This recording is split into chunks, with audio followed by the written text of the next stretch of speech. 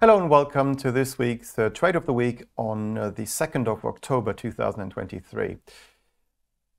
In the middle of the month of September, we went short the DAX 40 futures contract.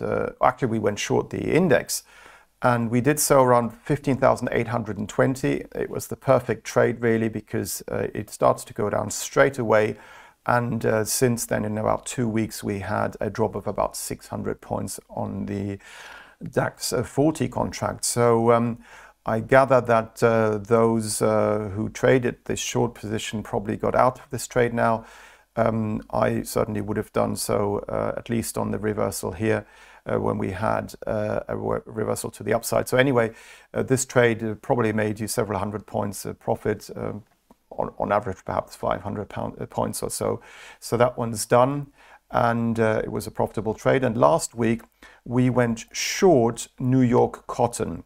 Now, what is interesting is that we had a high, if I go back on this chart to the high seen back in mid-November of last year at 9,002, and I wanted to go short last Monday here and had a stop loss just above at 9,002, but on a daily chart closing basis. And what happened is that on Thursday, intraday, we went above our stop, but we didn't close on this daily candle above 9,002, so we wouldn't have got stopped out.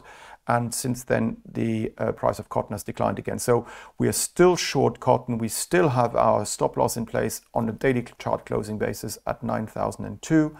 And we still have our downside target here around the 8,000 mark.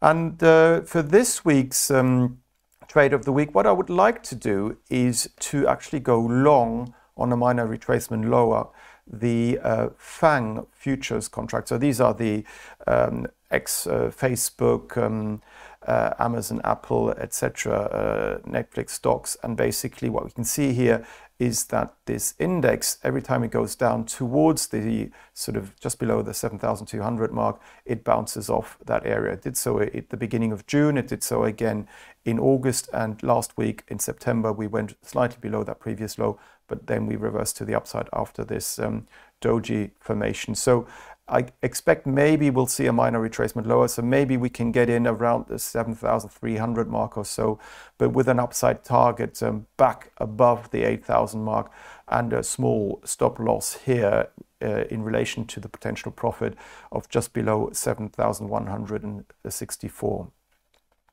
So this week's trade of the week is to go long the FANG index and do so at around 7,300 with a stop loss at 7,160 and an upside target above the 8,000 mark.